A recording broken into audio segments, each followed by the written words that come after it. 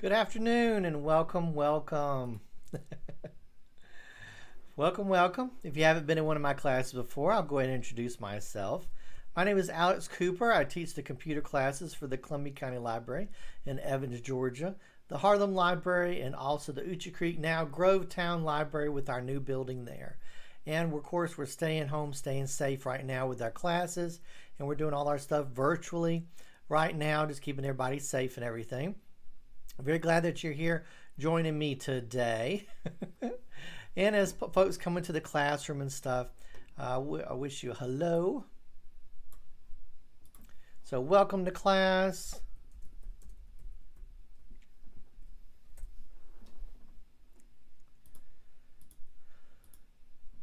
And as I like to say before we start classes and stuff, please feel free to post any kind of questions or comments or questions that you have into the chat. Happy to answer any questions that you have. And of course, the big question I always ask is, how can I help? Okay. What questions do you have? How can I help? I have a little bit of sun coming in from outside, which is kind of funny. So, excuse me, that's what's going on back there. How can I help? What questions do you have? And I'll tell you about some of our other upcoming classes that we have coming up this month.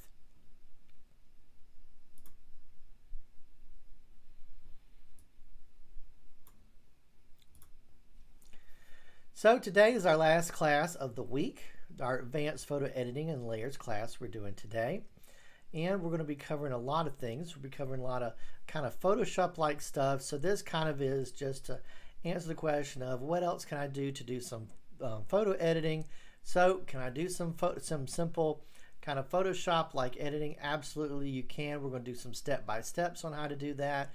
We're going to pull up some pictures, remove a mole off of someone's face, talk about removing some, erasing like some wrinkles or something, and then we'll talk about fixing a photo, and also then we'll delve into layers and the neat things that you can do with that, like making part of it, we're going to colorize part of a picture and let the rest of it be black and white.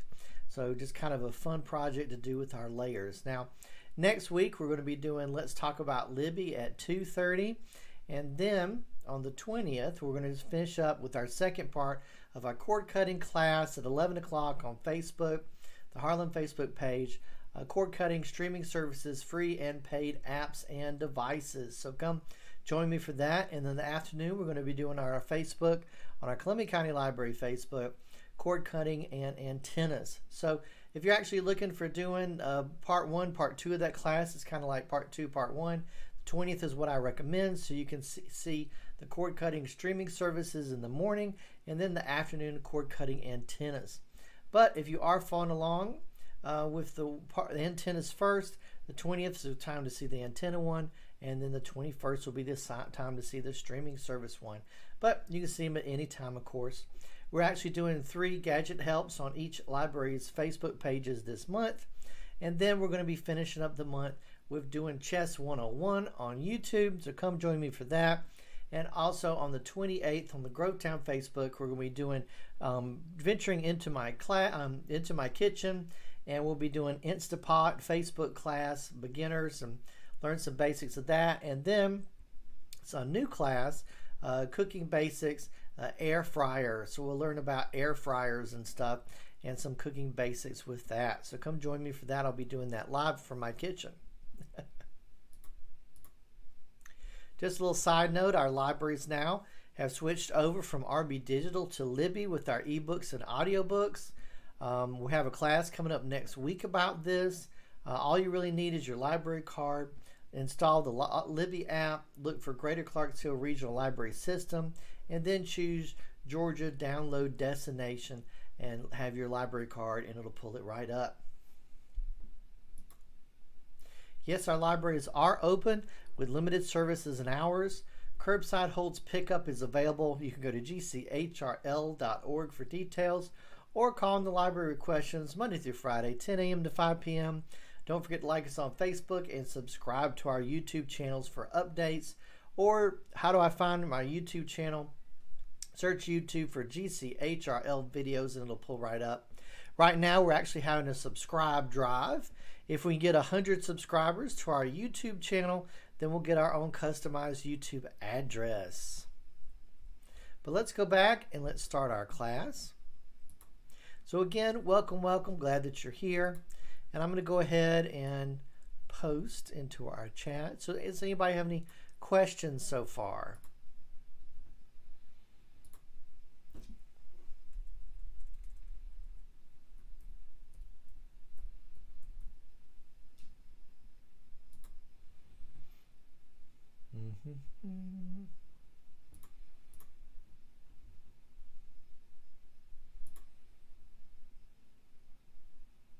So I'm loading up our handout, which I'll post into the chat. So you can download and view it and follow along with me as well.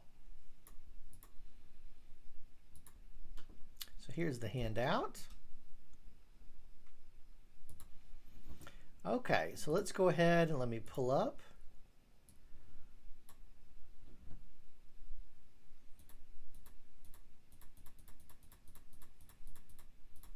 Try to zoom in a lot because I know not everybody's watching this on a big screen or whatever.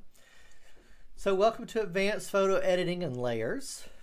This is kind of a part 3 to our photography series, and then we have a video editing adds on a video editing class as well, and a printing basics class is coming up as well.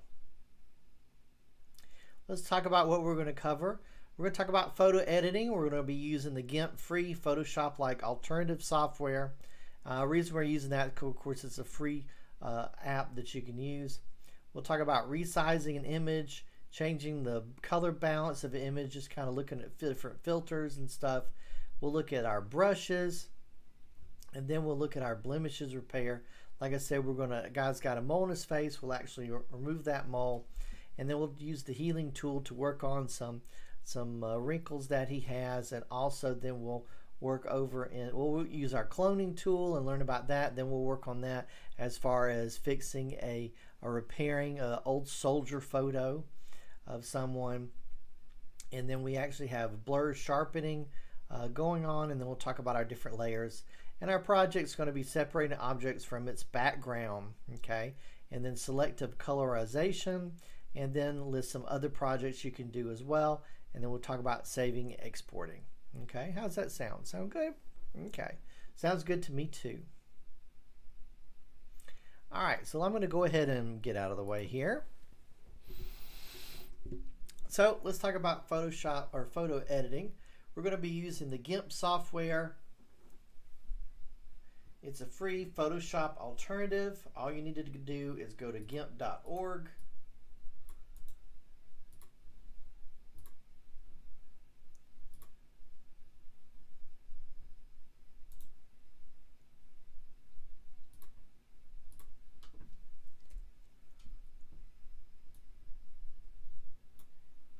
So we'll go to GIMP.org, click where it says download, and it shows a few pictures here about using GIMP. Like I said, it's completely free. Click the download, go down here to where it says directly download, unless you have a BitTorrent, but mostly just click here to download and install it, okay, for Windows.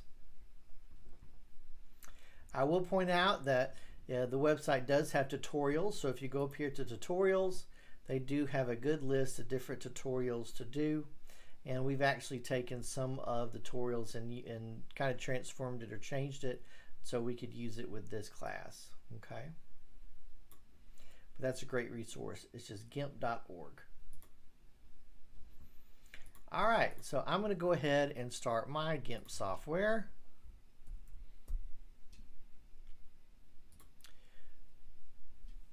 Make sure this is the latest real quick as it loads. Yeah, I'm using GIMP 2.10.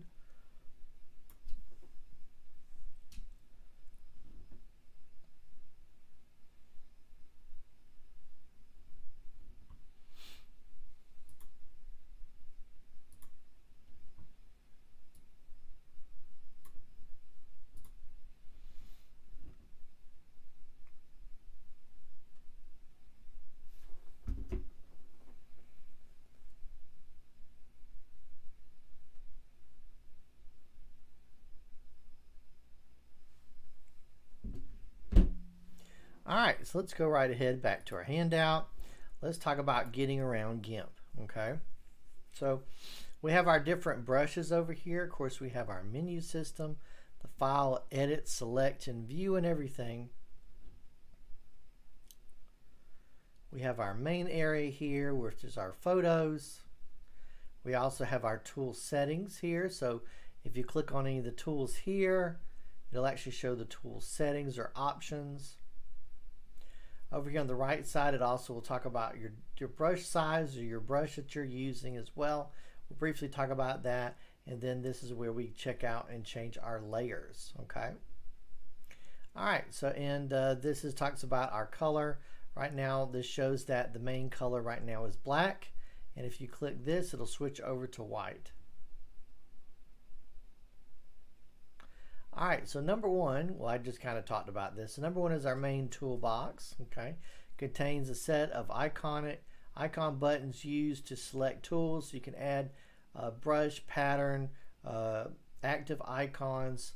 You can change those by doing edit, preferences, toolbox. Number two is our tools options.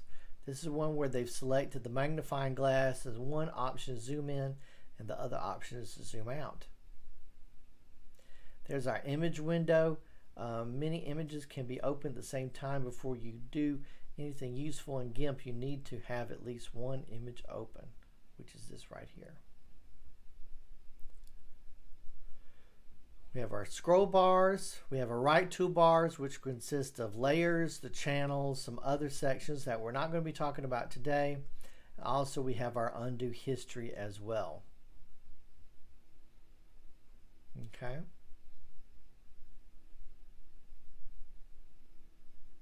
So let's go ahead and let's get started.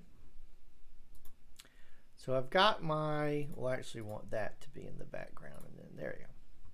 So let's go ahead and let's hit File and Open.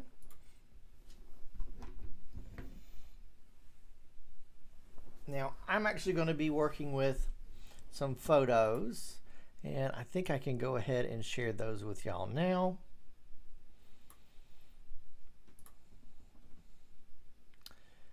Give me 1 second.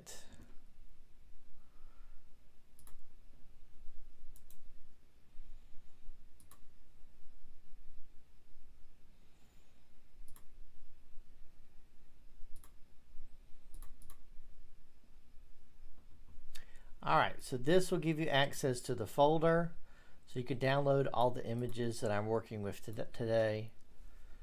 These are all stock photos, and I got them from a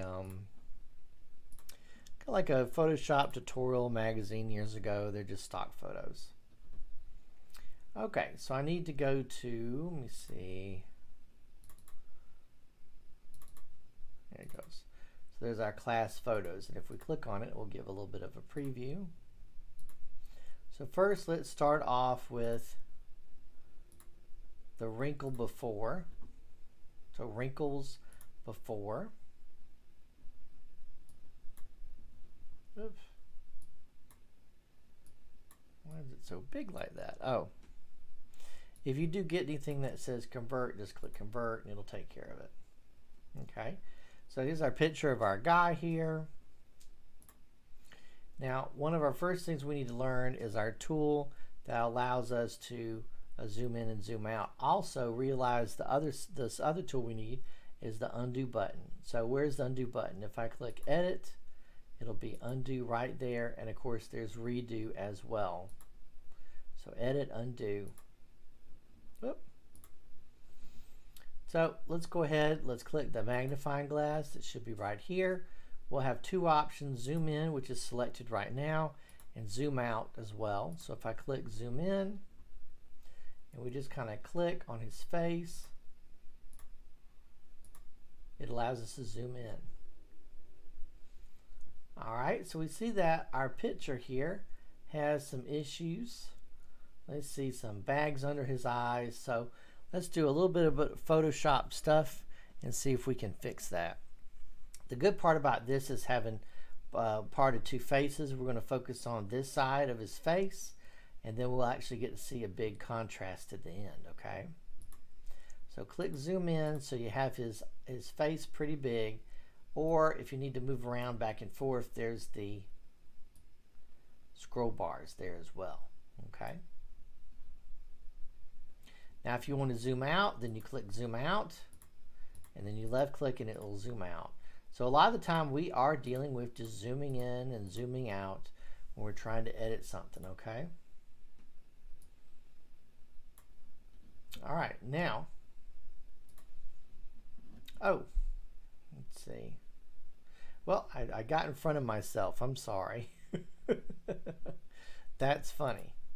I've skipped over a part that we're supposed to be doing, learning more about our interface. So we're going to leave our gentleman here alone for right now. I want to go ahead and open a different image.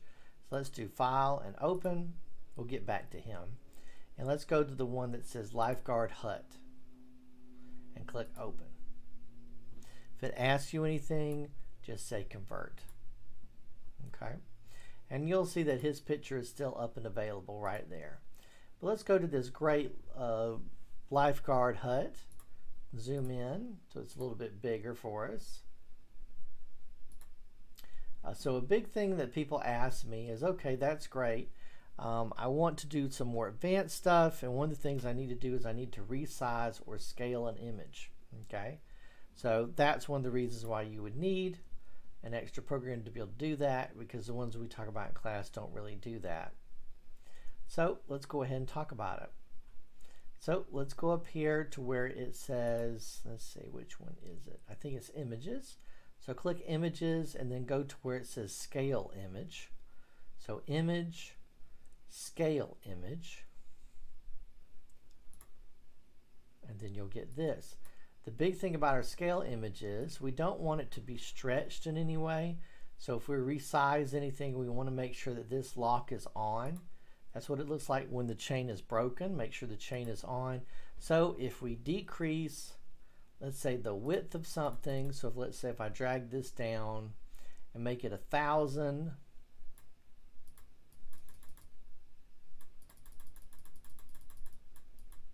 you can type it in too, see. When you click the other, it'll automatically resize it for us, okay? So it keeps the what they call aspect ratio.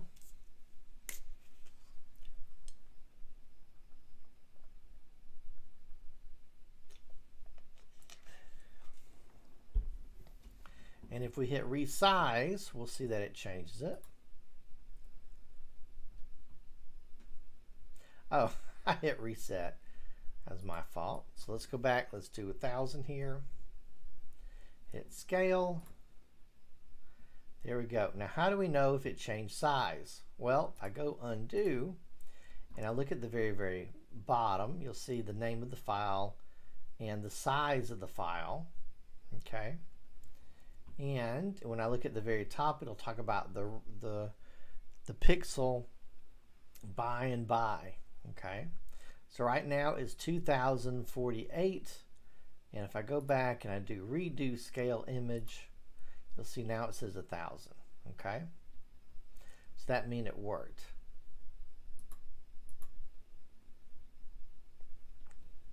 All right, now the big one is, for some reason, working with web graphics, or for whatever reason, it's passport photo, something, someone says, hey, we need to have a picture of you, you know, or this picture needs to be certain size by certain size. That's where you can do that.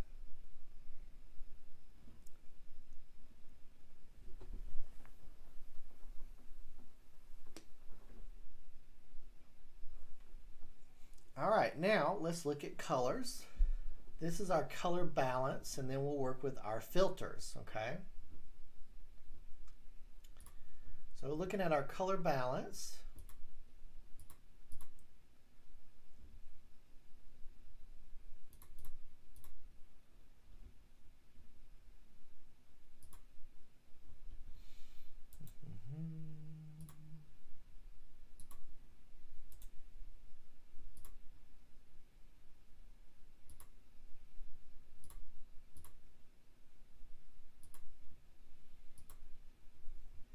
right, so let's look at our color balance. Let's say colors. And a lot of these we're just going to kind of play around with, but let's go to what's known as auto first, okay? So if I click colors, I go down here to where it says auto. It says equalize, white balance, and we have a color enhance. Let's click the one that says equalize. Ooh, that's interesting. Look, isn't it? All right, let's do edit undo. All right, let's do colors, auto, go to white balance. Gave it a little bit more contrast, didn't it? Okay, let's do edit undo, colors, auto. Let's see, let's go to color enhance. Ooh, it kind of made it more colorful, didn't it? So these are the auto settings. If I do edit undo, these are kind of the auto settings. Okay, you can switch these pretty quickly, but let's talk about doing it by hand. So if I go up here to color balance, let's click that. And the good part about it is you can see in real time, you know, your choices here. So if I do just kind of tap and change the colors, you'll get to see it live.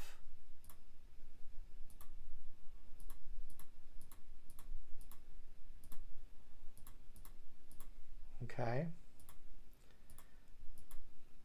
Now, one of the things that I used to talk about connecting this up with maybe if you had a color theme, if you're going to print something, and you'll actually see movies and stuff that they actually overlay the movie with just a certain type of color theme, and then it looks all uniformed. Okay.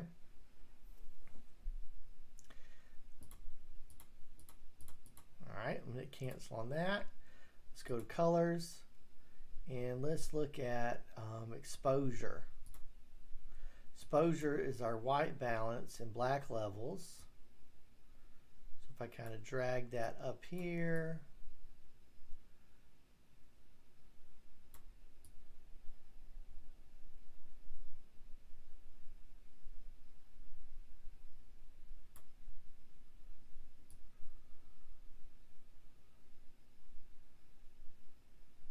a little too much there.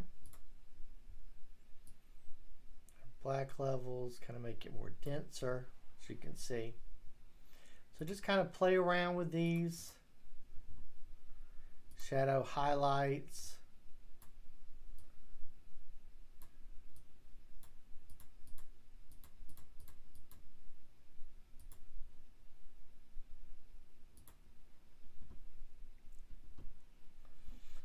Brightness, contrast, levels.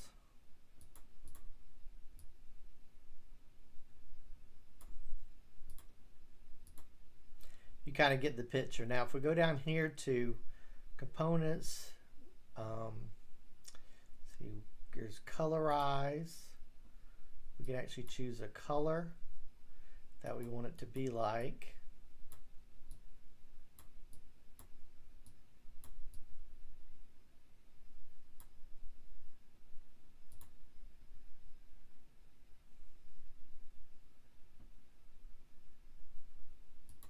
You kind of get the gist of it. So some dramatic changes that you can do. All right, now let's go ahead and let's look at our next setting. Let's talk about our, let's talk about our filters, okay? So our filters, go here, click filters. This is where kind of we can play around with the fun stuff. There's things like blur, focal blur. See, that could do some magic things like that. And a lot of these have, before you say okay or run, it will you know, give you some questions about it. So here's blur, lens blur, pixelize. See, this makes it look like that. A whole bunch of different choices. Variable. I don't know that one, so let's do edit undo.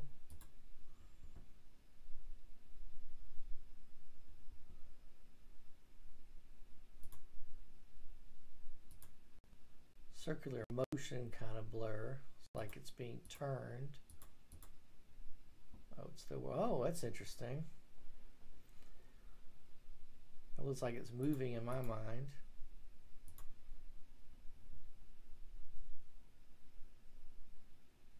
A whole bunch of different ones you can do. Let's talk about enhance. Let's see, de-interlace if it was something from like a old TV monitor or something. There's a noise reducer. That could be used later for something, let's say it's an old photo that we're trying to repair. The edge detection. But let's go ahead and let's play with the fun stuff. Let's look at artistic. And how about cartoon? That's interesting, isn't it? Makes it look like it's a little bit more of it's like a hand-drawn cartoon, doesn't it?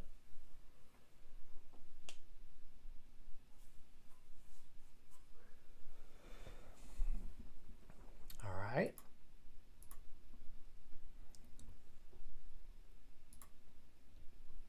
So if I look at artistic, oilify, let's look at that. And you can really change some of the settings here. So now it looks kind of like it's an oil painting. I could see that a little bit. You know, it's not as detailed.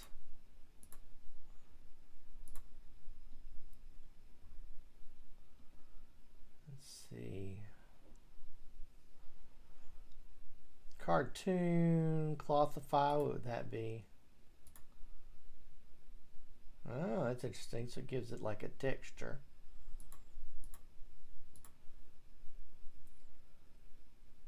This allows you to generate things on there.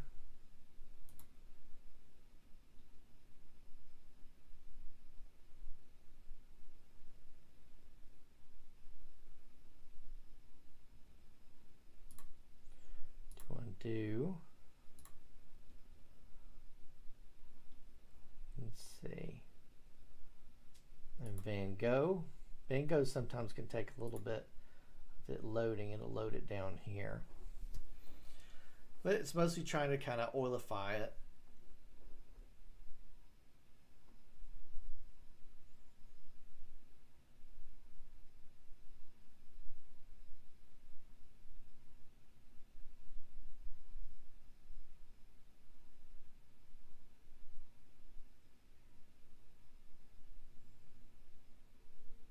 Alright, still loading. Just gotta wait a minute. Anyway, it's really neat because they have different filters that kind of goes beyond, because it does generate stuff. It goes beyond than what, you know, just like a social media filter can do.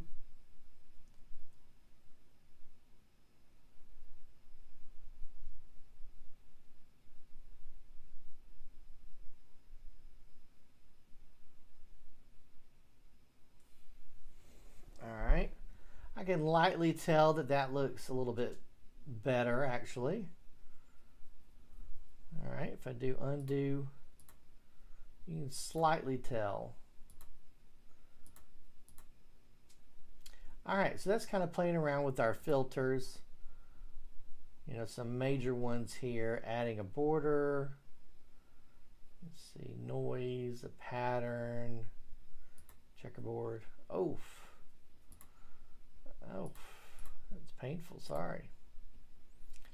Let's see. Lava, huh?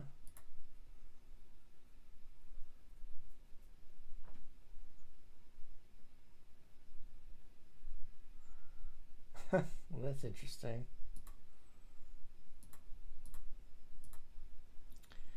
All right.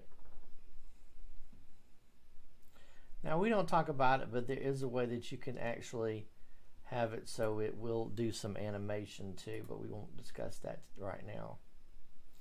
All right, so let's talk about our brushes. A brush is a pix map or set of pix maps used for painting. GIMP includes a set of 10 paint tools, which not only perform operations that you would normally think of as painting, but it also operates such as erasing, copying, smudging, lightening, or darkening. So one of the things is you can actually use the brush pattern. So that's a bunch of brushes there on the right side that have been drawn, but you can actually use that as far as trying to do let's say the airbrushing or whatever. Trying to make it not look like it's just a normal circle or whatever, but what we're going to do today will actually take care of that. But you can at any time choose or change what you want your brush, and you can install new brushes as well. Okay, so you can actually use pictures or objects to create brushes. So this is the kind of different brushes that we have installed on this version here. And if you were going to use it just to draw something like a black color or something, you click the little square here to change your color. Then you just choose these over here, and as you see, nope. What is it doing? Okay, it thinks that I have chosen, hold on. You go over here and choose paintbrush.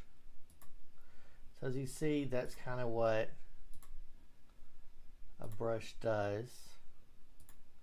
And sometimes you can get it to generate different types of brushes, like it'll turn or whatever. Some brushes may already have a set pattern with them.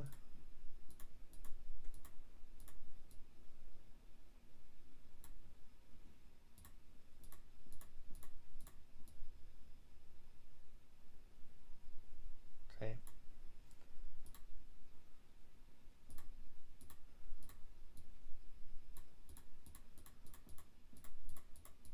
And you can change the settings on these pretty regularly too.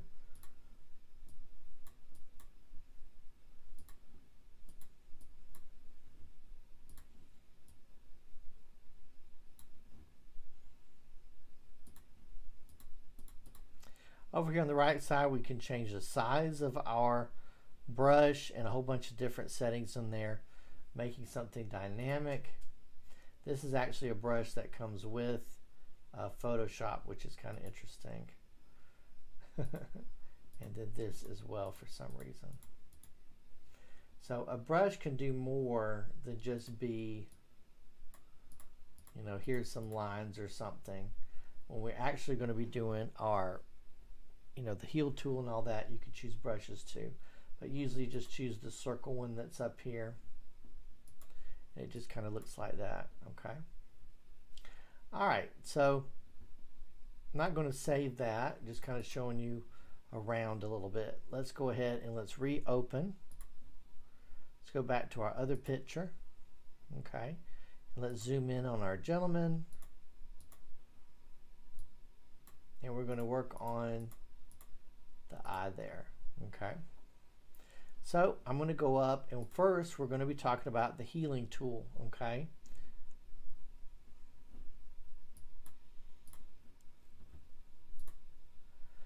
Healing tool is a close relative to the clone tool, but it is smarter. To remove small failures in images, a typical usage is the removal of wrinkles in photos. Okay. Now, one thing we have to do is, for these two tools we're about to talk about, we have to set this, what they call the source. Okay. The way we set the source is we put our brush on what part of a picture we want it to basically kind of copy over, and then we hold down Control on our keyboard and click that, and that's what the source is, where it's going to get the information from. Okay, so let's do that in practice. It'll make a lot more sense. So basically, I want to go up here to my brushes, and you see that it has the looks like a band-aid. H is the heal tool, so if I click that, in a minute we'll use the clone tool, which is there as well. Now recently they actually changed these buttons. Used to there was more buttons over here, but I try to teach y'all based on the default of whatever it is. So if I go up here to the heal brush, if you don't see the heal brush, right click, yes, right click your mouse, and you'll see the choice of clone brush, a different kind of brush, or healing. So let's choose clone, and it'll show you the size and everything here. And when we move on to the surface, let's see that circle, that's way bigger than what I need. So let's actually change the size of that circle.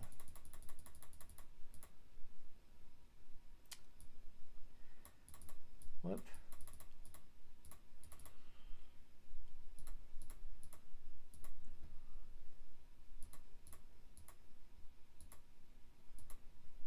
Uh-oh, I may have done something.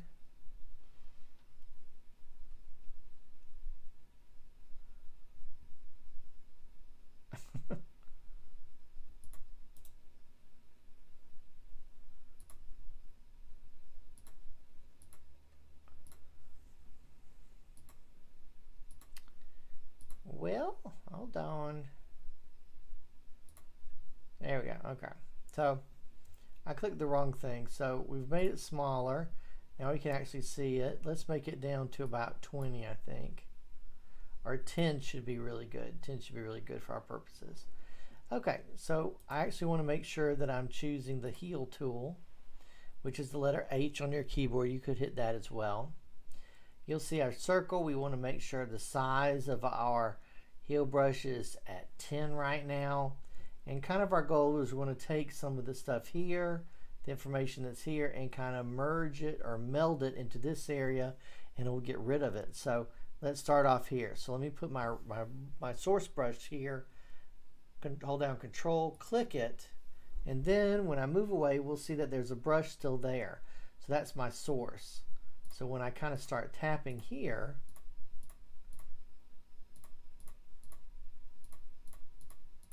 you'll kind of see that some things are starting to kind of disappear. Okay.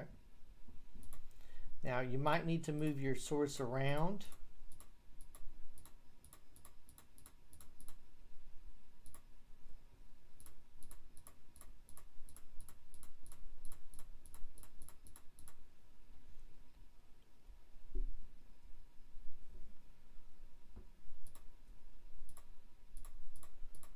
But do some tapping, and the heal will try to kind of meld those together. Keep moving your original source. You'll kind of get the gist of it after a while.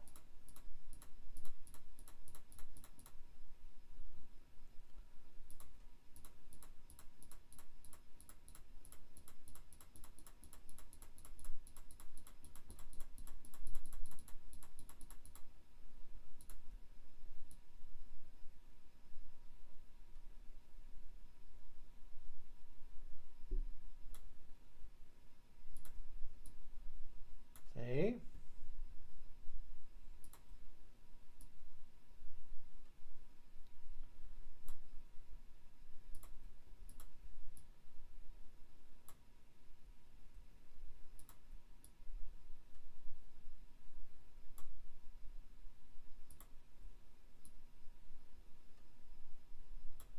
All right, now it's not perfect, but we zoom out,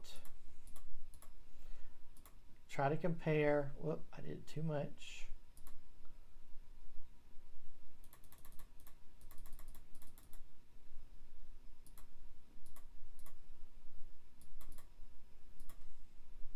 So what you think? It's not perfect. If you spend a little more time than what we did, you can make it look a lot better. Okay. So let's go ahead and let's go up here to where he has a little bit of crow's feet going on right there, and maybe some on his forehead as well. Okay.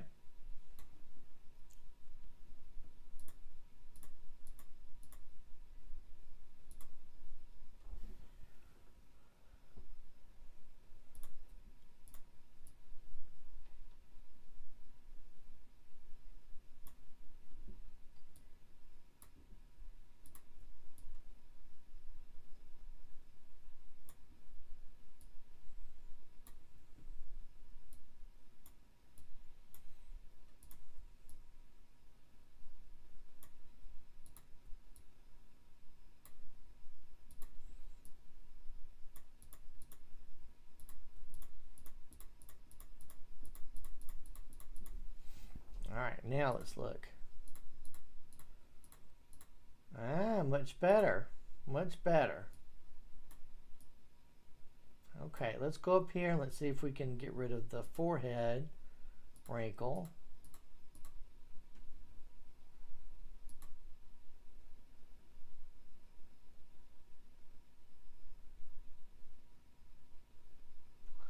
heel brush.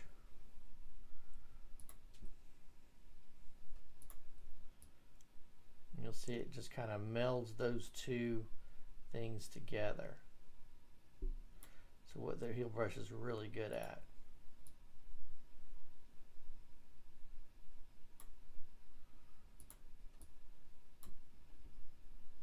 Alright, so zoom out. Look at that. So that forehead thing is now gone. Okay, now let's zoom in. And what we're going to do is we want to remove this mole here. Now, I could use the heel brush, but it would not be as effective because we want that area to be covered with image cuts or clips from a different area and put on top of that. Okay, because if it melded it together, it could mess up the color balance. So let's look at the next thing. So the clone tool uses the current brush to copy from an image or pattern. It has many uses. One of the most important is to repair problem areas in digital photos by painting over them with pixel data from other areas.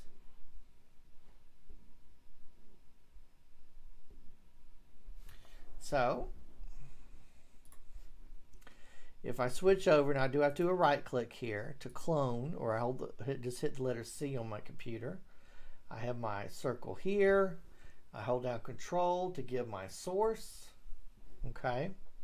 And then I get over what I want, left click hold, and you'll see it's copying from the original source. It's not blending it together.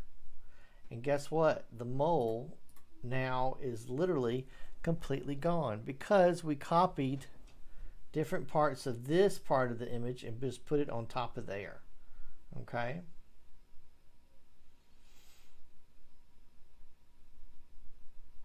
Did you think it would be that easy?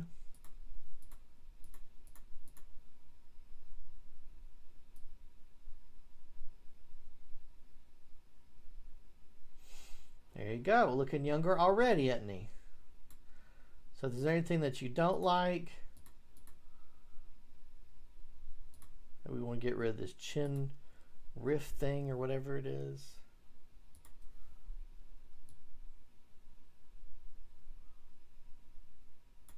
Look at that.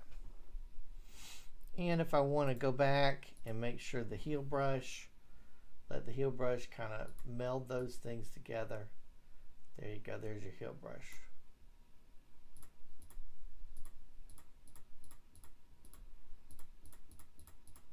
There you go. And some of the reasons why this is very effective is because the human eye, we kind of, you know, lean over stuff if it's a little fuzzy, or meld it together. Okay. All right, so let's go ahead and we're going to go to our next part here, and we're going to talk about using our blur and our smudge tool. Okay, so we're going to open up a different picture. Let's go to File and Open. Picture we're going to open this time is, let's see, Field is what we're going to open. So click Field, and if it does ask you anything, just say Convert. There you go, and there's our girl in our field. Now, the first class in our camera series here that we're doing, the big thing about it is trying to basically create you know, a different perspective, trying to get our camera to use the aperture properly, so something that's blurry, maybe the background or something, so it's gives a little more focus on your main character that you're trying to focus on. Well, we can do that by hand and have a little bit of a trick there. Okay, so the blur sharpening tool uses the current brush to locally blur or sharpen your image. Blurring with it can be useful if some element of your image stands out too much and you would like to soften it. Okay, so let's try that now. So I'm going to zoom in here on our left side. And the big reason we do this again is so that when we zoom out, we can see a difference. So one of the things is I feel like the trees are just standing out way too much. And when we go down, I feel like the rows of wheat are standing out too much too. And let's go ahead and let's choose the blur tool. It's like a finger smudge. If I right click there, you'll see smudge, blur, sharpen, and dodge. So choose blur. And I think our size of our brush needs to greatly increase. Maybe 150 or so. I think that would be good. It also talks about the sharpness of it, but I think its default settings will be fine. All we're really going to do is we're going to kind of go in circles here, because we're trying to focus on the girl, not the wheat in the field.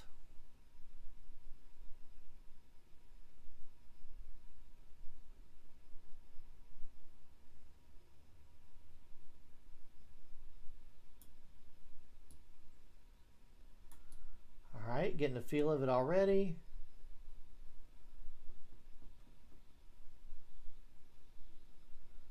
Just so the girl is the main focus, okay? And I'm going to scroll up here and I'm going to blur out the trees behind her even more. Just little circles. Now, if you ever have to deal with any kind of textures, or that's when you can choose a different brush up here and it'll give it different textures, okay? But we don't really care about that. We just want everything kind of near her to look like it's further away.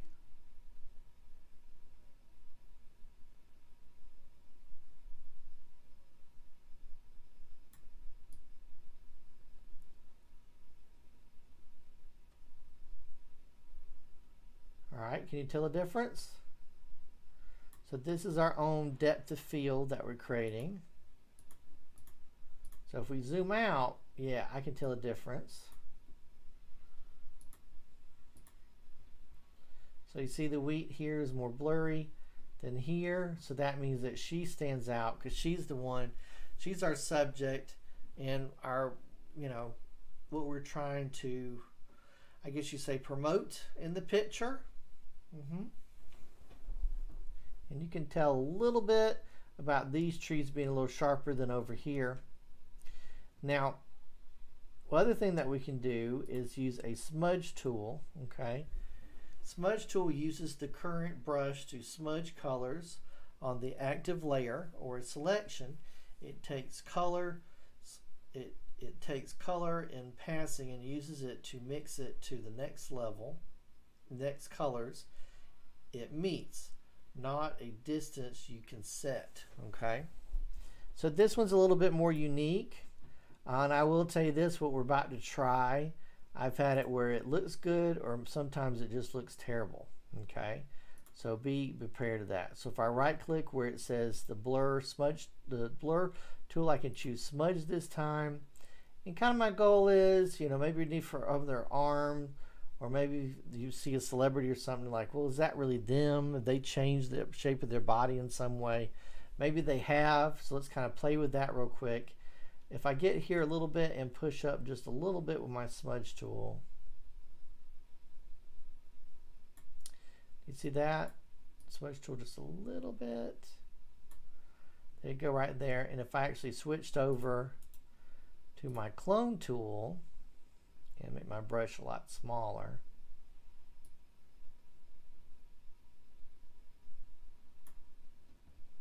and then cloned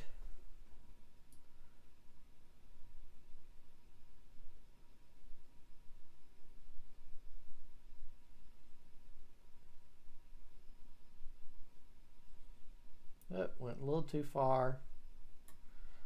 But I might be able to fix that by using the brush again.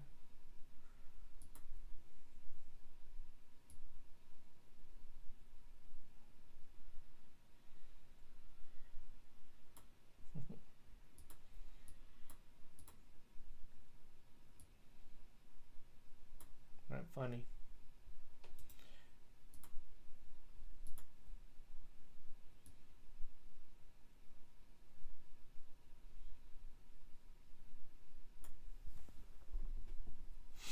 So a little more time spent, we can make that look a little better.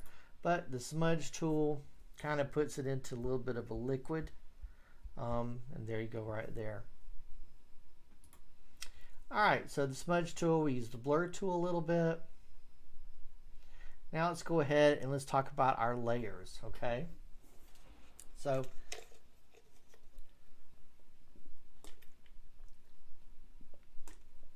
the best way I can describe layers, and I will tell you this, working with the layers a lot of the time is not very intuitive.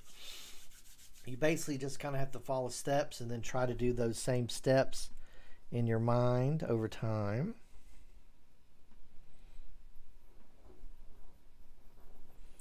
So basically layers are, think about kind of onion paper. So for this picture here, this GIMP, they've taken the picture of the, I guess it's a fox or something.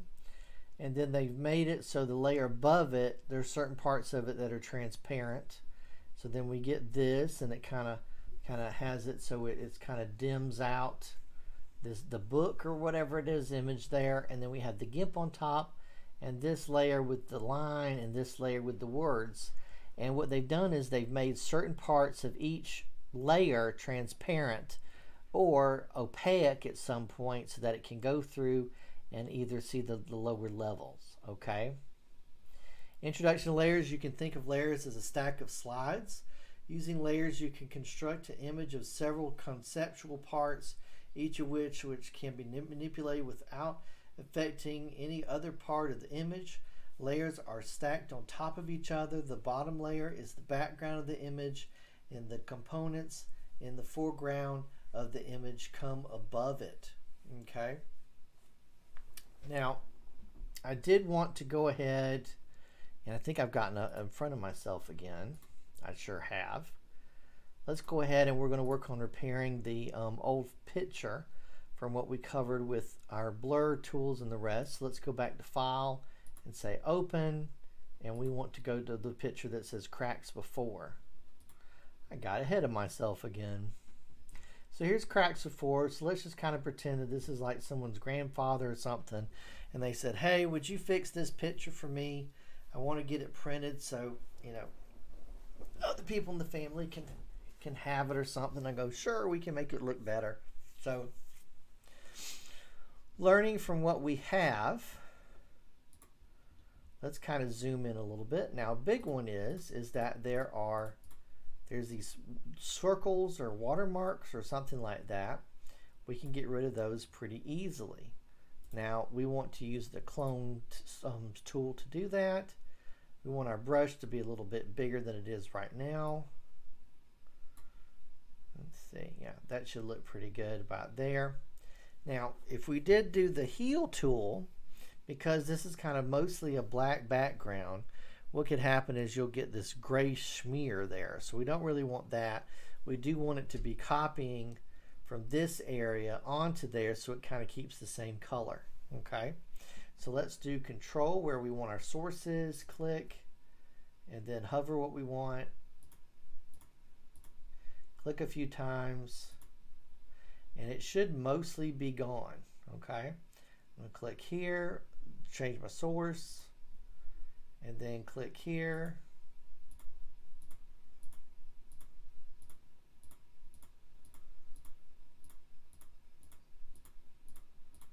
Now, if you think there's a little bit too much of a distinction or a difference, you could then use the heal tool basically in the same place, but once you have gotten it, you know, the tone pretty close to each other, then when you use the heal tool, it will be completely gone and kind of morphed into each other. All right.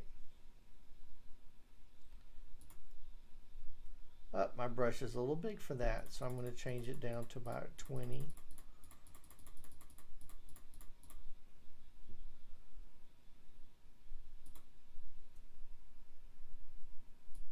I'm just kind of go in a circle. All right, now it did mirror this little mark right here. So if I go here, click, that should take care of that. Okay, so can it be that easy? Yes, it actually can be that easy. Now we have these really big damaged marks. Our biggest problem with these really big long damaged marks is that this part looks lighter than this part, so we need to do repair and then basically do our heal brush to basically try to get the same, tone or graphic, I should say. Let's see. So I'm going to make my brush a little bigger. And I might zoom in one. Let's see how we can do. So I'm going to get from here and kind of put it right there.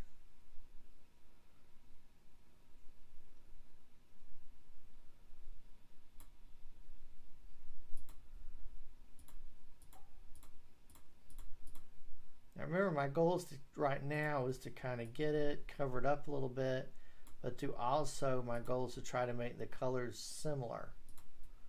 So change the color, basically making it similar. Now remember, you got to fix stuff like that.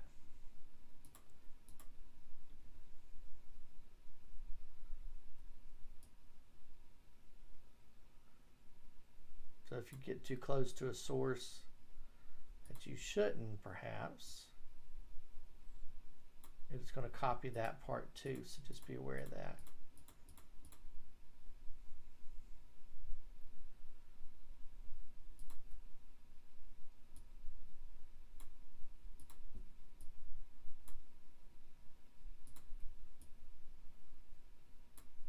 Okay, so then if I use the heal brush, see, whoop, got too close to that little mark there.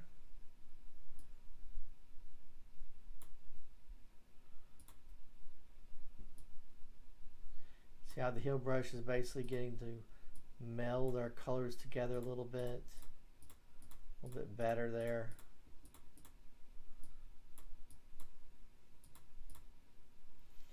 There you go. So we zoom out a little bit. It doesn't look like it's really fixing off properly to me. It still needs a little bit of work.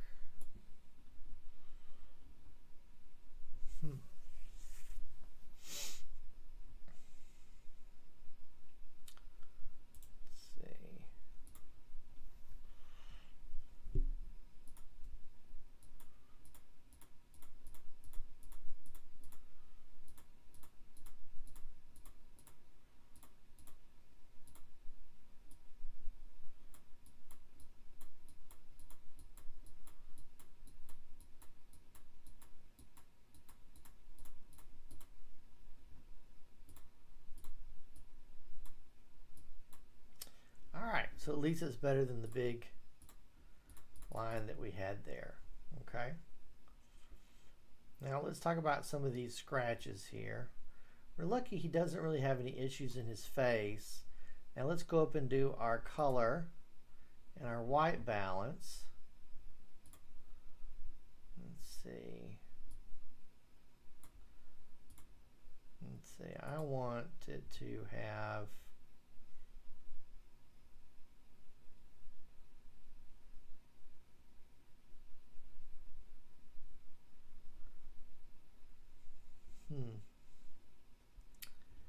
see, color, temperature, exposure. Let me see levels. That might fix it for us.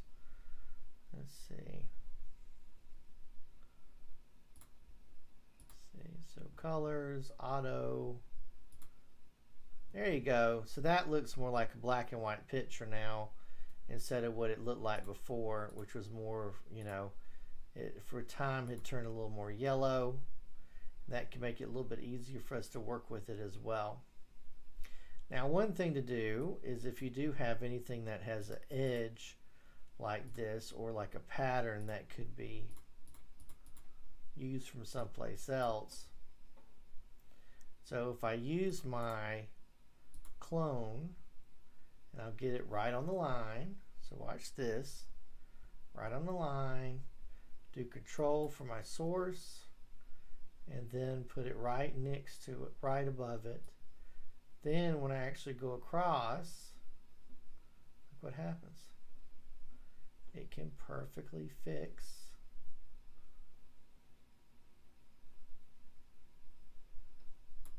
the line there.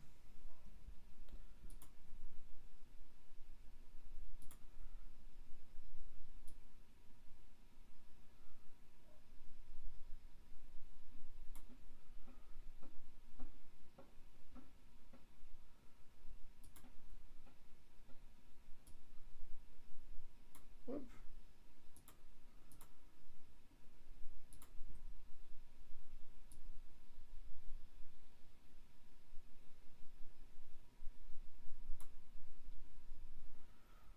How about that?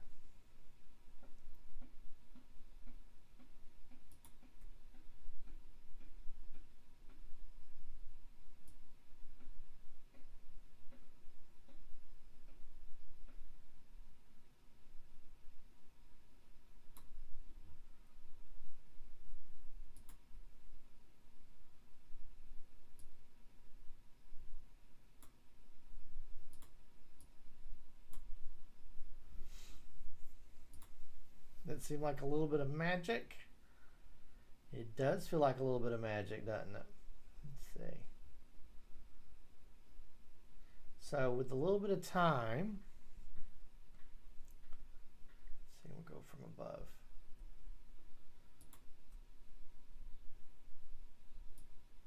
I don't mind for pictures or whatever they have certain imperfections, but when you can look at it and see it's been damaged, it's not really an imperfection. That's a, this picture's been damaged. Whoop.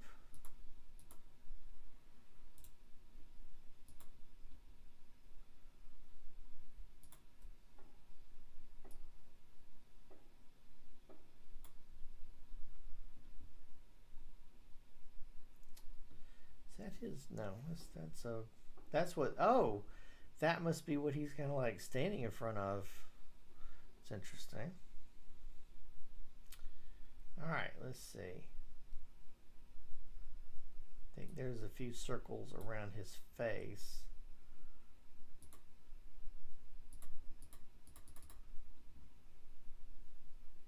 Does that look better already? Yeah. Fixing the edges there helps a lot. You know, it's not going to be a brand new picture or anything like that, but just a few things can help. And if you did have your subject, which our next part we're going to do, we could actually select him and kind of have him out of, we could use layers to make it so we actually are trying to despeckle the background, but it won't affect him in any way. Okay, so let's go ahead and let's talk about that. So we're going to go back and we're going to use our layers.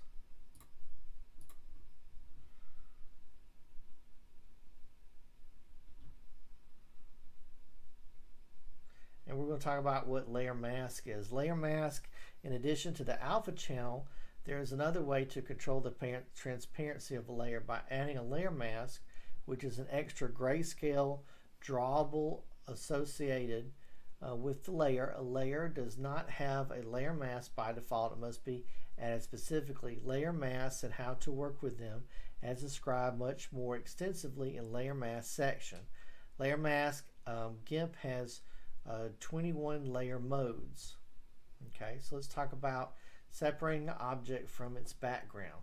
Okay, sometimes you need to separate the subject of an image from its background. You may want to have the subject on a flat color or keep the background transparent so you can use it as an existing background or any other thing you have in mind. To do this, you must first use GIMP's selection tool, the so-called marching ants, to draw a selection around the subject. This is not as easy a task, and selecting the correct tool is critical. You have several tools to accomplish this goal.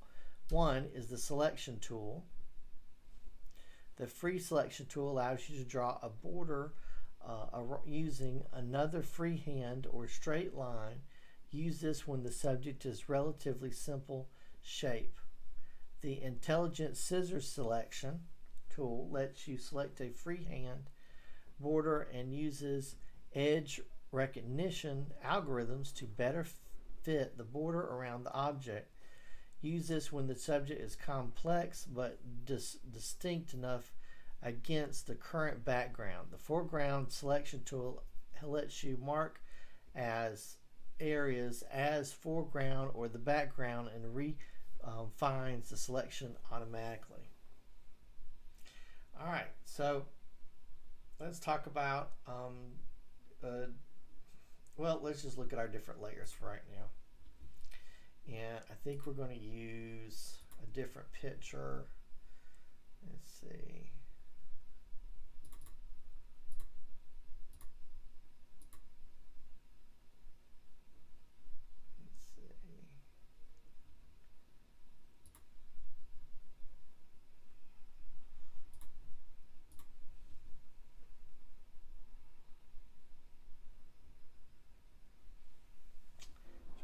I did before. Okay, it's the little boy that we're supposed to be using. So let me get him in here.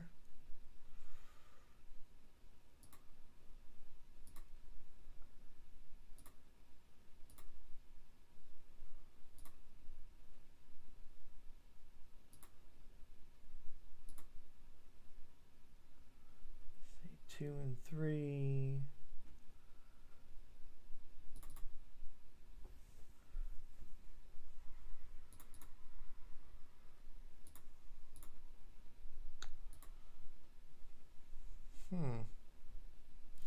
Oh, I think I remember now. I think I changed it so we do the girl with the straw. Yeah. There it is. So let's do skin smoothing, because that's a really fun way to do that, because it's very colorful. Okay, so here's the girl here with our colorful straw.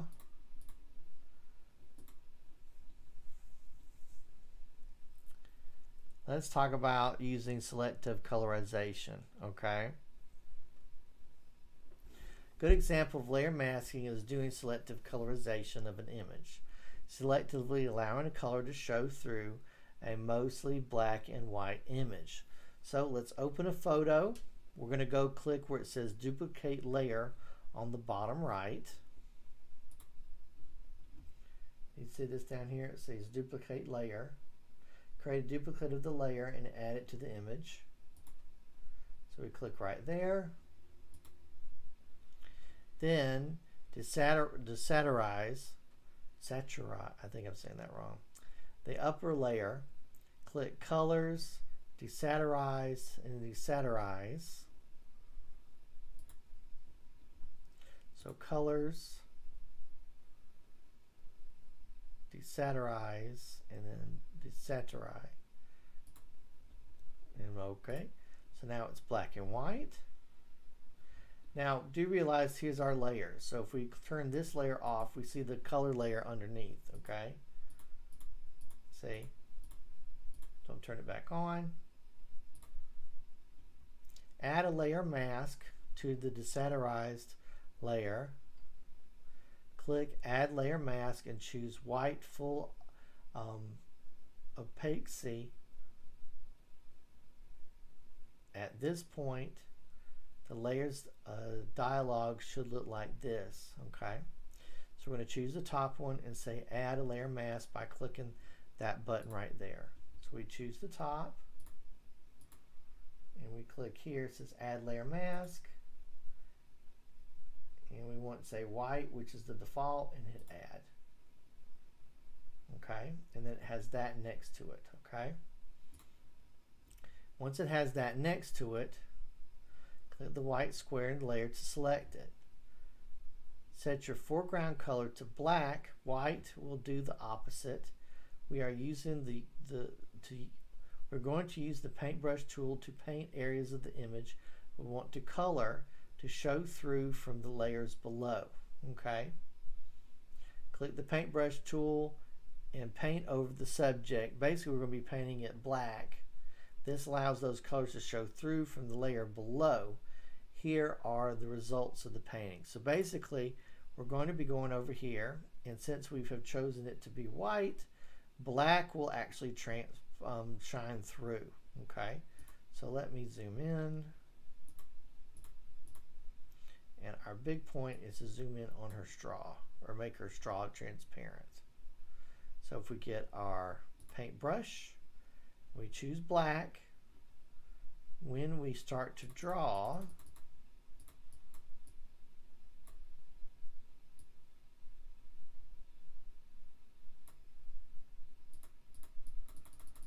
so I'm going to make it probably, I think it's 20 on here. That's still too big, so I need smaller, about 10. Yeah, 10 should work. Okay, so I'm basically painting the color black, but because our opposite is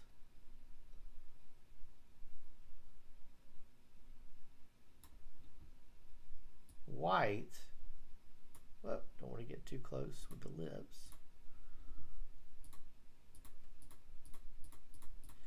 So now everywhere I paint is actually going to become transparent.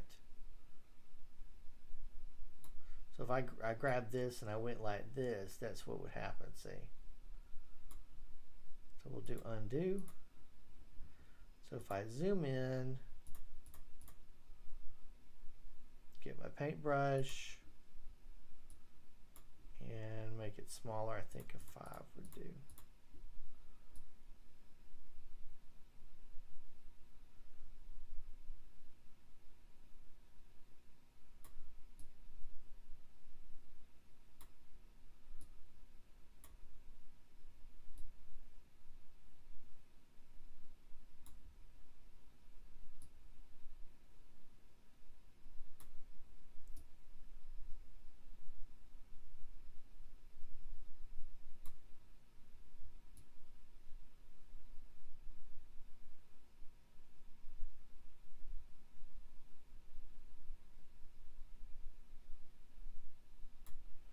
Now the good part is if you mess up, just swap by clicking the button there, and then you can go back and paint that area white, and it basically is just like you're erasing it. Okay. Now we can also use any of our paint brushes over here. So I'm actually going to choose kind of one that has kind of a cool pattern to it, and I need to make it a lot smaller.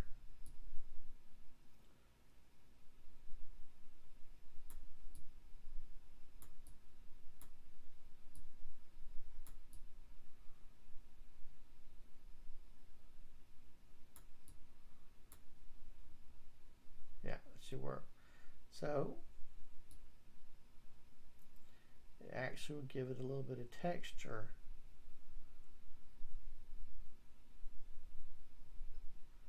Because it's using, that's not what I want it to do. Anyway, you can do that. If I do undo, we choose a different pattern. That's interesting.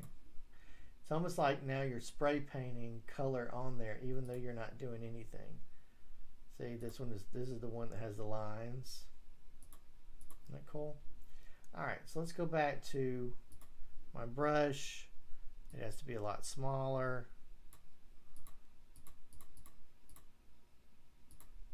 I think 5 will do what I want it to. And I want it to paint the drink. Because the drink actually has plenty of texture. I don't have to do anything extra to it.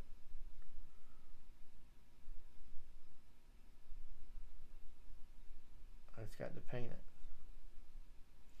So it looks like, of course, like, wow, how are you painting that? You know, the blue, I'm not. I'm actually just painting it transparent. So anything that I paint black, that just means that that's going to be transparent.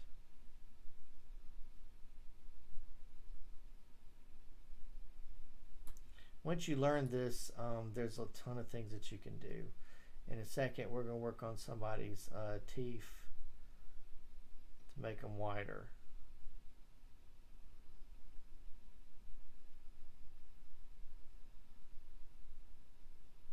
So, not doing real good doing the outside layer, but, and do realize a lot of artists, they have the pads, which I have a pad too, but I don't really use it much. A electric drawing pad, because with the mouse it can be a little bit cumbersome here.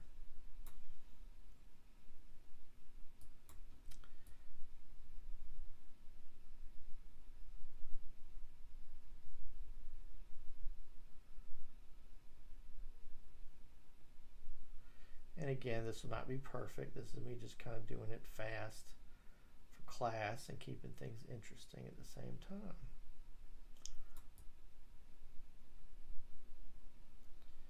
Also, I tried to stop and then start again the drawing, because I know that when I hit undo, that's what they'll undo.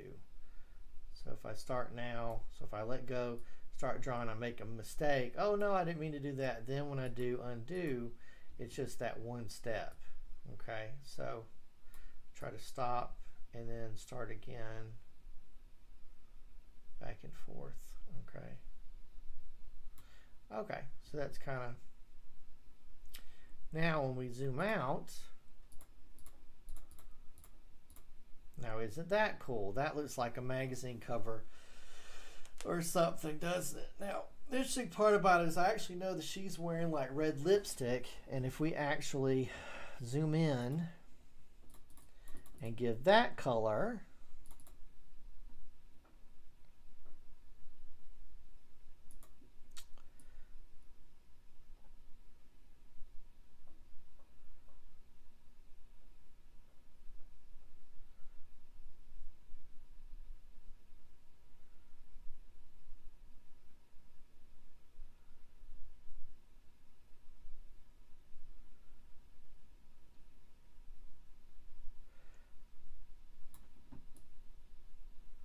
and remember, I'm not coloring. All I'm doing is I'm making it transparent to the, see if I turn off the bottom layer, that's what I'm actually doing. See, this is what I'm really doing, is drawing, I'm erasing parts of the thing to make them transparent.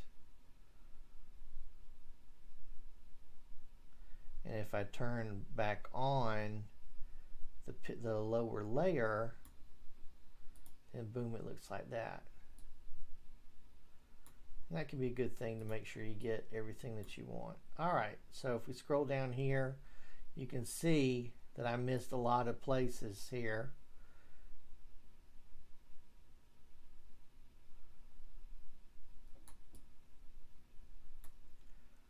Let's see. I didn't quite get to the edge here.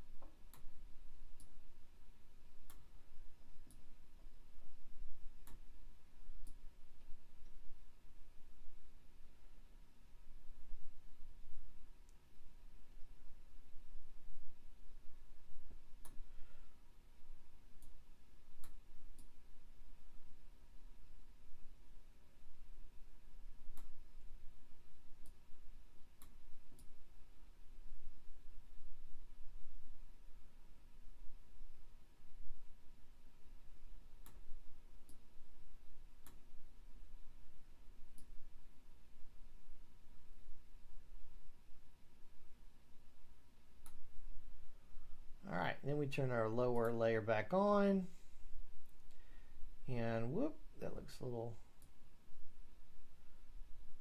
there you go.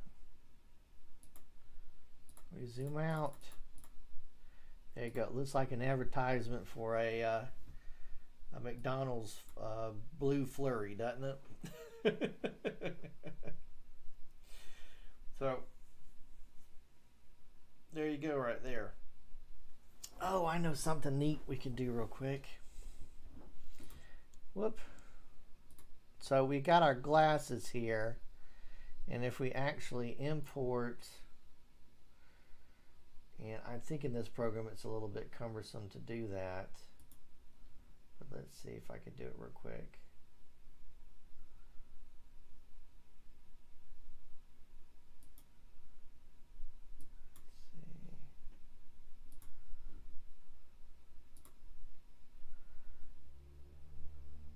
I've got one that's clouds somewhere. Let's see.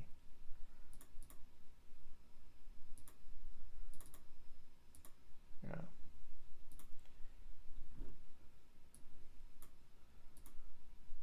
Okay, now there's a way. Copy that, and then I switch back to her. I think I do paste as layer. There you go, paste as new layer. So if I switch these around and I put that cloud, so look, see I have that in the background, okay? Oh, that will look just blue, okay? So maybe I need to resize this. Let's see.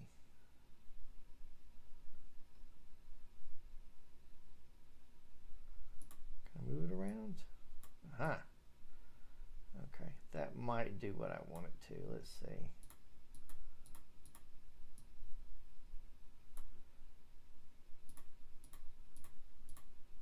Okay, so can you guess what I'm going to do? You can't guess what I'm going to do? All right, so what I'm thinking about doing is I'm going to make it so that the clouds go all the way through this top layer, okay, and through the bottom layer, and so you'll see the clouds at the very bottom, okay? So I'm going to go to this layer here, and I'm actually going to turn that into, have a layer mask as well, make it white, and then I'm going to take my paintbrush, and I'm going to draw in, whoop, I have to select it, sorry. Oh, hang on here. All right, what am I doing wrong? Oh, duh.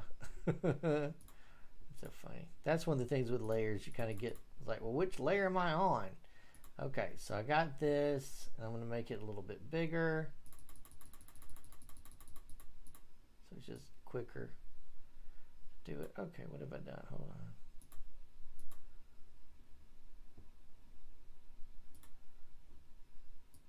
There we go.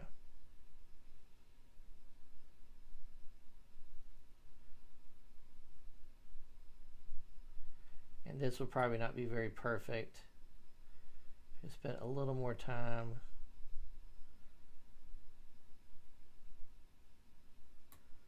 Yeah, that looks a little wonky there.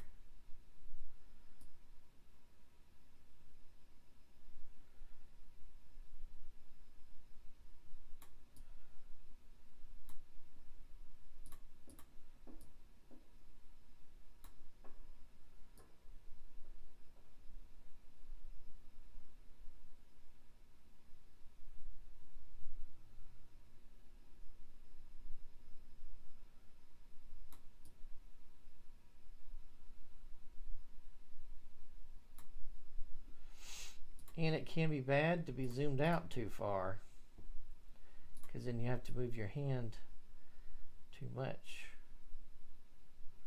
Or if I'm here, I'm moving my hand more, but I have more control because I'm zoomed in more.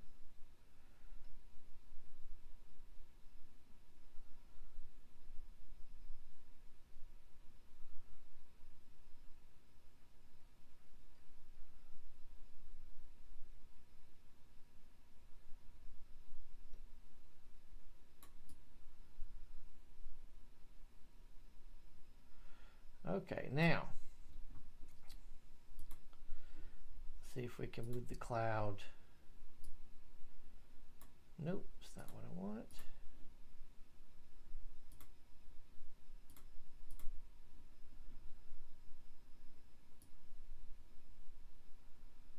And to where I want it to be.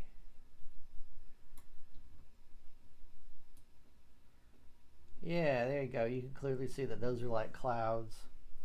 Okay, so now we've got to go back up to the top here and do the same thing so that it goes all the way through. Oh, hang on. There you go.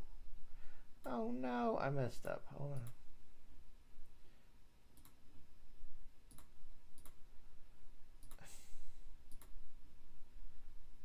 Good, okay. Now, make sure you're on the right layer before you start to work.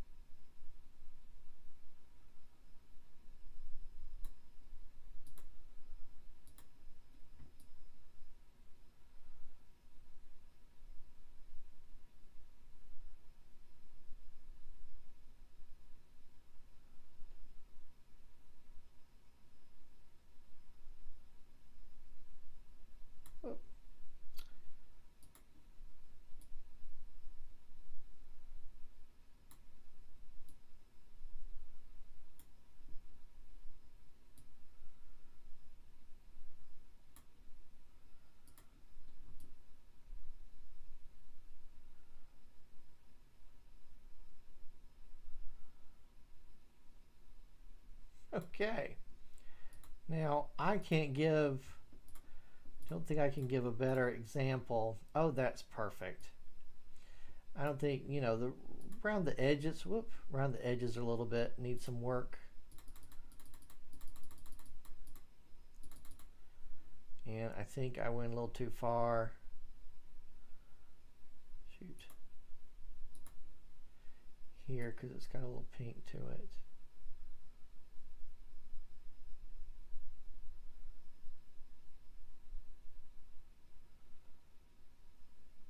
Let's see. But I could work on that a little more.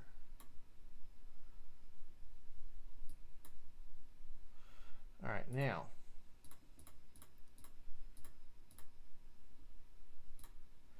What about that?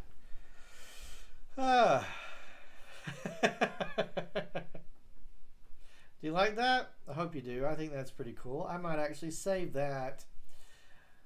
And that's working with layers. So let's look and see what we have here. So we have our cloud layer, which did you see I got to move the cloud around by itself using the move tool up here. We went through here, and if we get rid of the clouds, we can see that's our transparency here. We haven't done anything to this one except for making that part transparent with our layer mask. And then if we turn both of these off and just do the top one, you'll see that's all we did was we turned the top layer to black and white, okay? And then we did a layer mask and created a transparency. Okay, and we did transparency for the glasses, and we did transparency for the lips and the drink straw and the cup. And if we just turn on the clouds, that's just the clouds. So look, because the clouds are the third layer and we've had the second layer turned off, but when we turn on the middle layer, boom, the middle layer allows the sunglasses through, but it just shows the lips and the drink. Okay, so I think that's pretty cool. All right, so let's go ahead and let's talk about our next part here. So this kind of is our example. It's showing a picture, and it's one of those things where people say, how do you paint? Are you using the lightning tool, which we're about to make someone's teeth look brighter. It's like, nope, I'm not doing that. I'm actually using filters in the background, the layer, and using the layer mask to do those things. Okay. So to illustrate what we've done, here's layer mask. It said it painted to achieve the above results, and so you can use the different brushes to give you all kinds of different textures. We could have chosen a different color than black to create the mask if you wanted a slightly more muted color paint with a more mild gray versus black. So it gives you a whole lot more options too. So that's talking about layer masks and everything. Now there's quick mask mode, okay? And what I want to do is I want to do the teeth, and I don't really have a bad red eye, so I'm actually going to use the teeth example for the red eye. I guess I need to find some bad red eye and try to fix that, okay? But let's do our whitening the teeth instead. And I'm actually going to save this picture, which way we save stuff, it's going to talk about it in a minute, but I'm going to go ahead and talk about it now. So if I hit File, and this someone will say, hey, I don't want to do the save as because it's like, I've heard the pictures are compressed and it could be writing over and over and over and over the same thing. It's like, okay, well, we don't want that either because it could look worse and worse. So what we're going to do is we're actually going to save our program file, and then we can come back and edit our program file as much as we want because it remembers all our different layers. It remembers all our different settings, and we're going to export what we think our project is done. So when we hit save, it actually comes up and is going to save it as an XCF file. Now this was PowerPoint, it saved it as a PSD file, okay? So I'm actually going to do that, and that means I can come back at any time and edit this. If later on I say, you know what, I want to move the clouds around, or I want to use a different picture in the clouds, and you're like, well, I don't want to have to reopen it, reset. Well, don't, because you have a project file that you save it to, and our export is what we do. So if let's say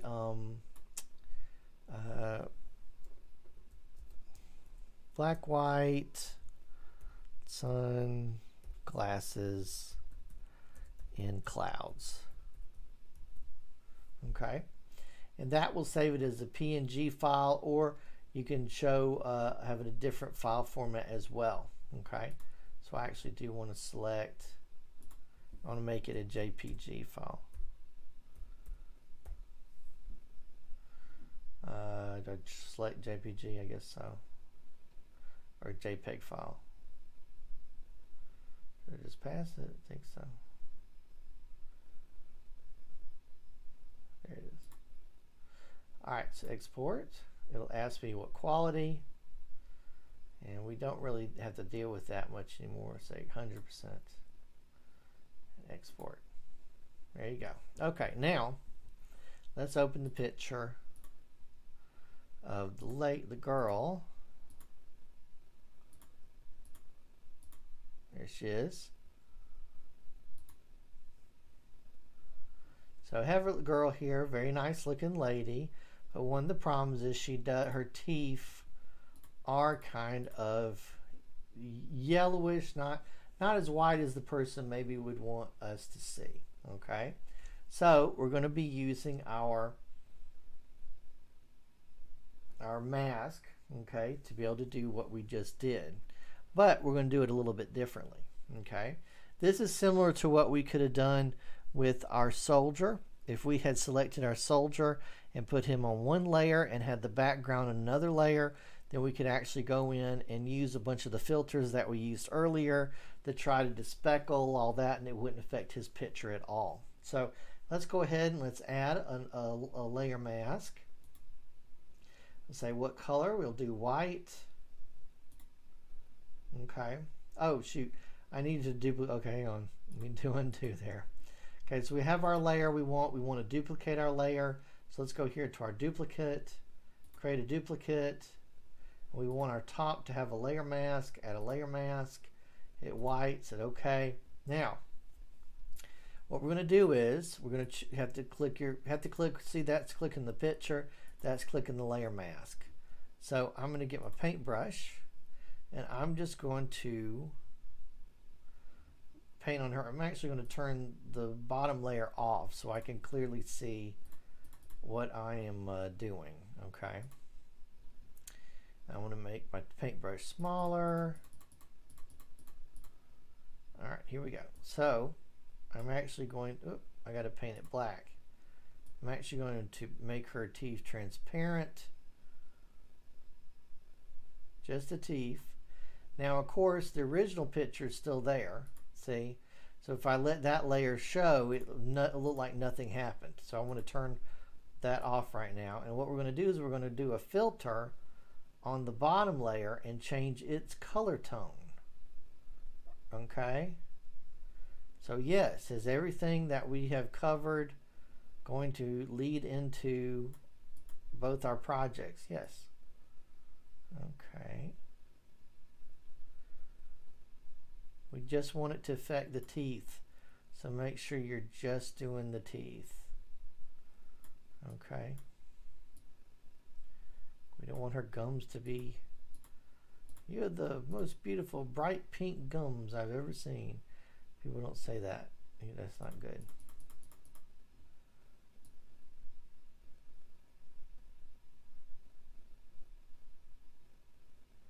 And again, if you're working too hard on something, probably means that you need to zoom in.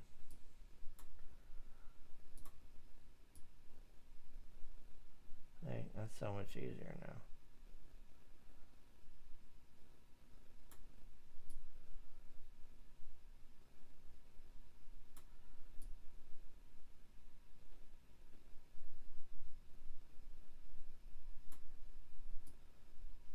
Okay. I mean, there's apps that have stuff like this, but the interesting part about it is we have total control over it here. Total. Okay. So that's kind of what and I think I'm missing one little part here, right there. So let me get that part real quick. There you go. Okay. So, such a beautiful smile right there. So if we turn on the bottom layer, there you are, we're back to where it was. And what are we going to do? Well, let's unsee the top layer. Okay. Let's go to colors. And let's see, we can do anything we want actually. Let's see. So make sure you have the bottom layer selected. So if we do color balance, maybe exposure, that could be pretty good. And all we want is just to increase it a bit. Okay, so if we go to reset here, and let's just, up it a little bit.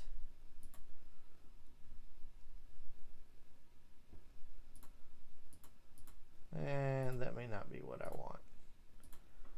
Let's see, color temperature, no. Color balance, no, that's not really what I want either. Maybe the exposure was fine. Let's see, brightness and that's what we want. We just want to brighten it up. Okay, so we've gone it to 30. All right, now let's turn on the top layer and see what that looks like. So it actually is controlling, now that we have this selected, it's only controlling her teeth. See? Now is that cool? You can make them any color you want. Look, she got black teeth. There you go. Haha. Alright, so you can up the color if you want to, because we're actually changing the background, see? But because it's bleeding through and we have her teeth selected, that means that when we change the effect of the background picture, that's what's going to bleed through. Okay? Let's see. Yeah, that's way too much. Let's see. So this is the original 30.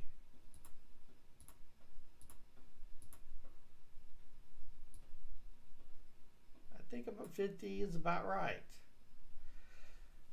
What do you guys think?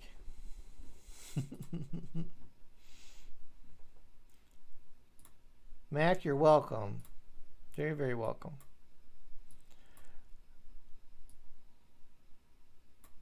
Okay, so kind of getting close to the end of class here.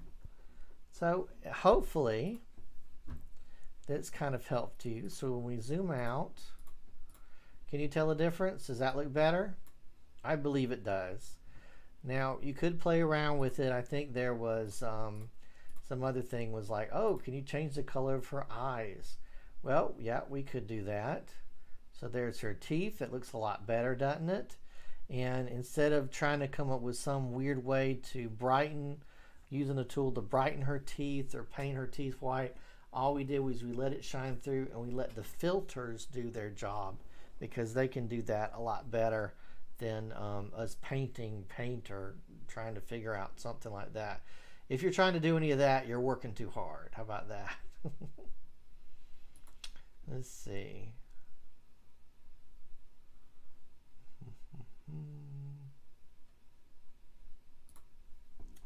All right, so if we went up and we wanted to work on her eyes a little bit, hey, the interesting part is if we actually did the painted her eyes. Hold on. Want to paint.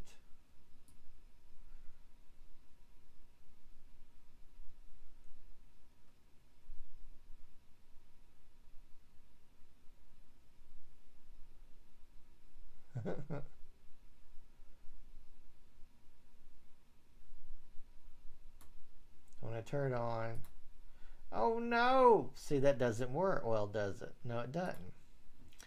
All right, so let's do undo. So I almost need to create another layer. So let's duplicate.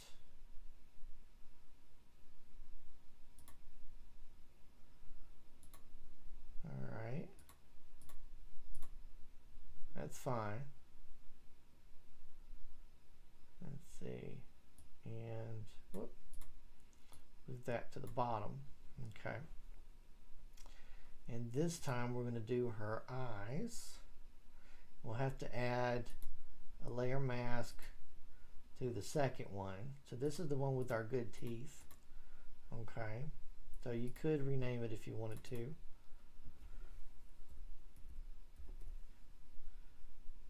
Just so you don't get confused. So if I go here and I choose the layer mask, and I paint the eyes kind of sloppily though. Let's zoom in. Remember, if you're doing that, you're working too hard. See if we can do that. See if we can turn her eyes green.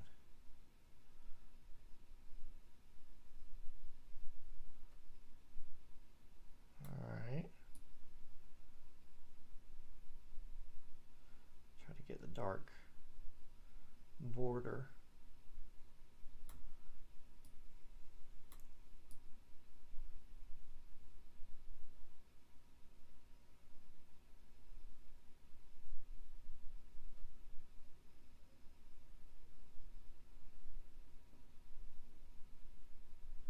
And remember, that's doing the transparent teeth to the floor. So I'm actually going to go there and then they do the erase there.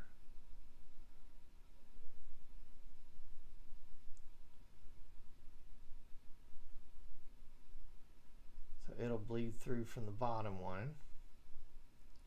It's like I missed a few on this one here.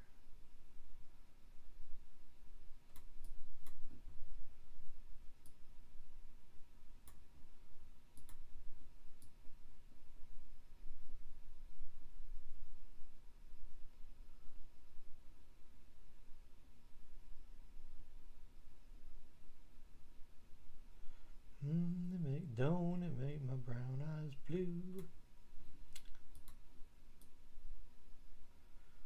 right, now that the bottom layer will now bleed through, so let's choose the bottom layer.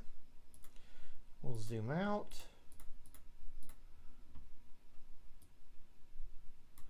And we've selected the bottom layer, so now let's mess around with the color. So let's do a color change. Color change. Here we go. Ooh. Let's see. Wait, I got the wrong one. Oh, it's just not really affecting. It's not affecting the eye color much. That's funny. It's not really, at least not this one. All right, so let's do a different color here. Let's see, temperature.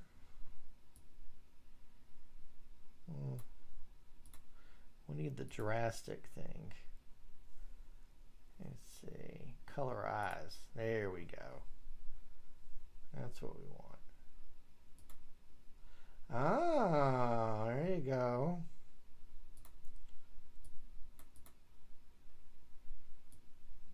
How about blue? Too blue? Oh, she's got mean eyes.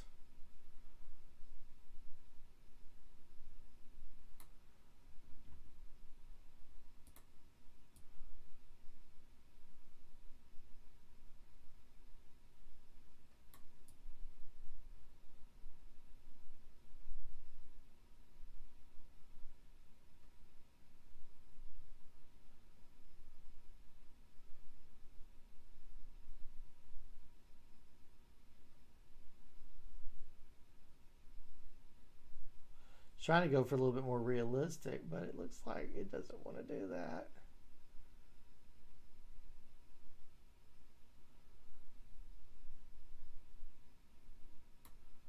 Interesting.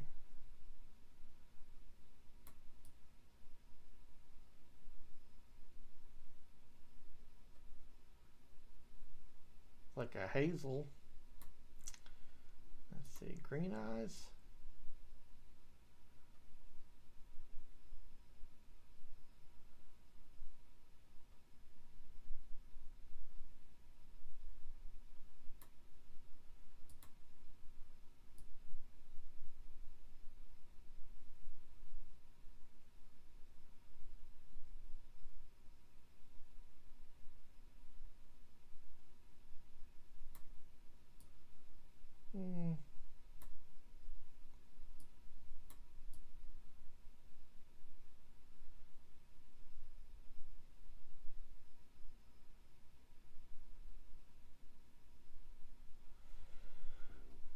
Okay, that's kind of blue.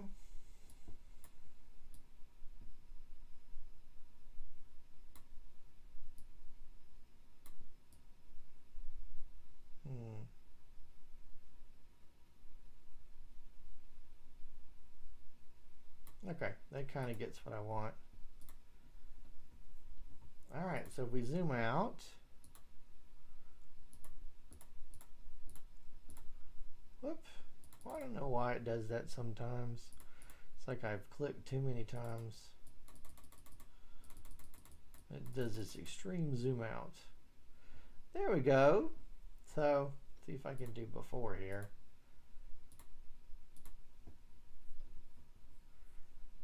Can't really do it before because I've already stepped that way. Anyway, so here we go. Our teeth are fixed. Our eye color is a little bit bluish. Okay, so there we go right there. So the biggest recommendation I can is just kind of download some stuff, play around with it, come up with a really good project to work on, you know, and kind of have fun with it. So we already talked about saving. So I'm kind of sending you in the direction of if you did want to go take your pictures and get those printed, but we'll talk more about that in our printing class and everything.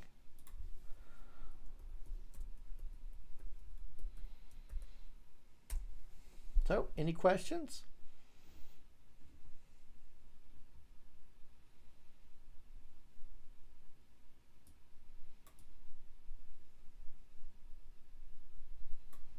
Well, thank you for joining me. We covered a lot in this class. We worked a lot of blemishes out, made some fun projects, worked on some stuff. It's like one of my favorites right there. That's pretty neat. And then we made a few little changes. So yeah, thank you for joining me this afternoon. Hope you learned something new. Tell you about some of our other classes that we have coming up next week. So next week we'll be doing Let's Talk About Libby, free ebooks and audiobooks and stuff. Also, we'll be doing the cord cutting classes, the streaming, and the antenna on the 21st as well. And we'll be doing a gadget help.